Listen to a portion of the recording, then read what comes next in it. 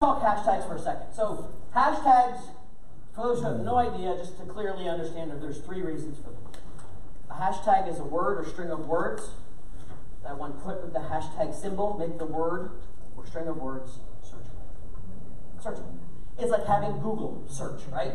So if I hashtag a word, like hashtag real estate, anything I use the hashtag real estate in, and someone's searching for real estate, that post will be in that search.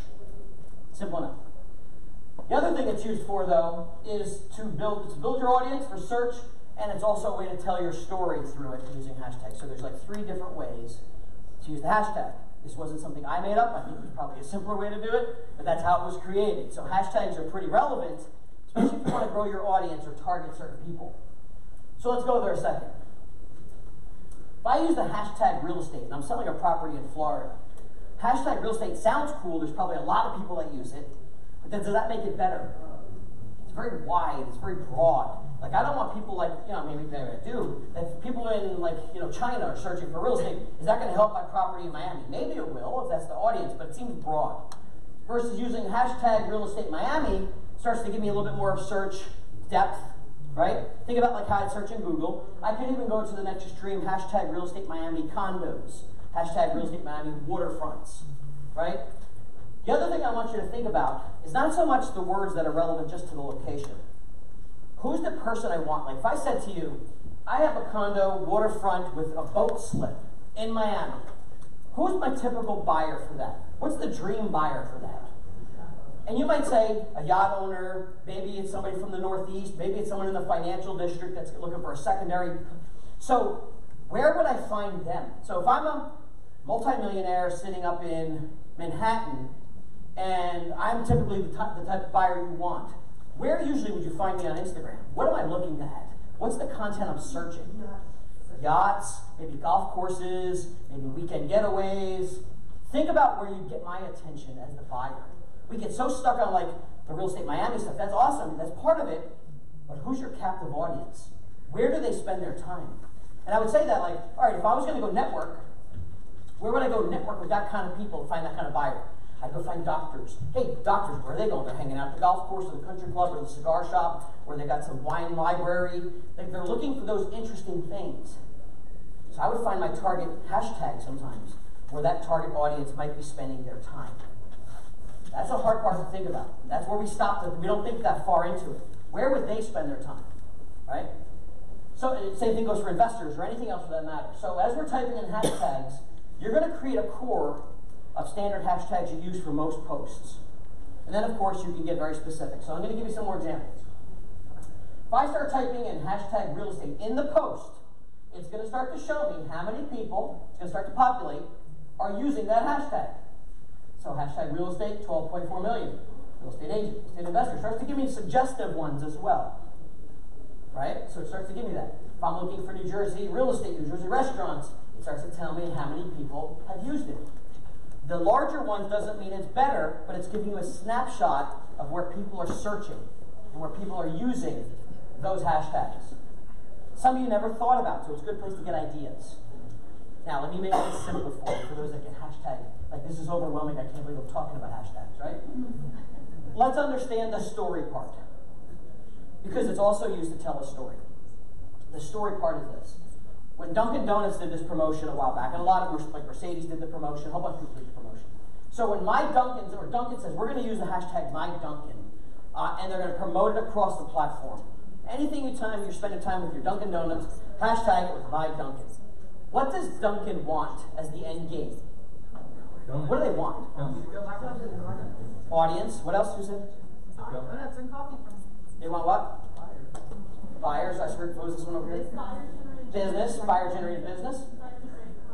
Buyer-generated content. Buyer-generated content. So let's think about that for a second.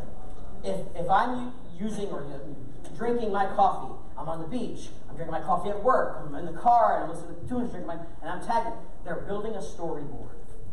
See, if you got a couple months worth of people using hashtag MyDunkin', and I go to search MyDunkin', what should I see? I should see people that have used the hashtag all in different locations in a storyboard of that search. Right. Content created, they didn't have to create. So it's people using the product. Now, don't get me wrong. It could be someone that's being rude about it too. It could be someone like squashing the Dunkin' cup going, I hate Dunkin'. Right? It could be. Could be. Let's be real. There's no one, you don't own the hashtag. They can make fun of themselves, like Dunkin' haters, and like, that's chatter, even if That's right. Because people say that sometimes bad press is still press, right? But they're creating a storyboard of the people using the product. When people used the hashtag, it was a hashtag, something for Mercedes they were doing too. They wanted to see all Mercedes users all the time. Where's your Mercedes? Where's it at? And they wanted that storyboard. People using it. Remember, people love a story. They love to see how people use the product. So let me give you this idea for a second. When I'm using hashtags, I'm going to skip ahead for 2 seconds. Give me a second. I want to share with you a strategy, and I'll go back to that one. A way I would use a unique hashtag for my storyboard, right? So I would find a hashtag. Remember, you don't own it. It's not mine. But I would say create a hashtag that's so unique that no one would ever even think of it. So if I use the hashtag, so let's say I was good for about 20 listings a year. Maybe I sold 18 of them, right? And every listing and every sale I hashtagged, besides all my other hashtags about the location and time, I hashtagged Jeff Lobbs sold homes. I made it up.